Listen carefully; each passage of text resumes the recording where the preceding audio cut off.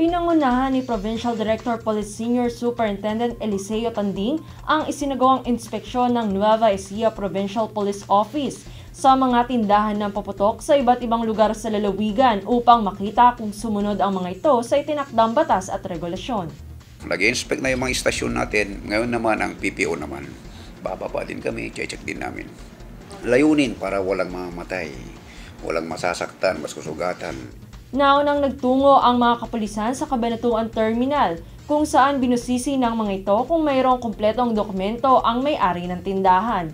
Inisa-isa rin nila ang mga tinda rito upang masigurado na walang ibinebentang bawal na paputok o iyong mga malalakas na paputok.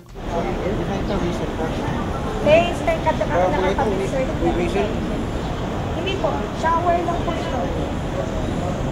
Isa rin sa mga sinuri ay kung mayroong nakalagay na no smoking sign at kung mayroong nakahandang fire extinguisher, tubig at buhangin sa mga tindahan ng paputok na magagamit kung sakaling magkaroon ng sunog. Sumunod naman na nagtungo ang NEPPO sa ibang lugar sa lungsod ng Cabanatuan kung saan nakita nilang may mga nagtitinda pa rin sa kani-kanilang mga pwesto.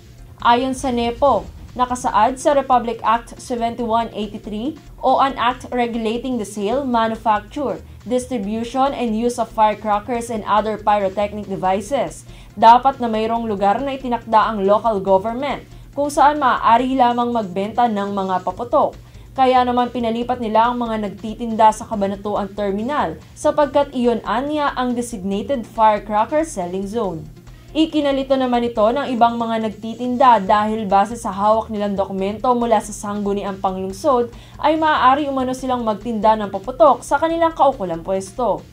Sa huli ay pinahayag pa rin ng mga ito na susunod na lamang sila sa direktiba ng mga kapulisan. Pinadala naman ni PD, mabait naman si PD na sumunod muna tayo.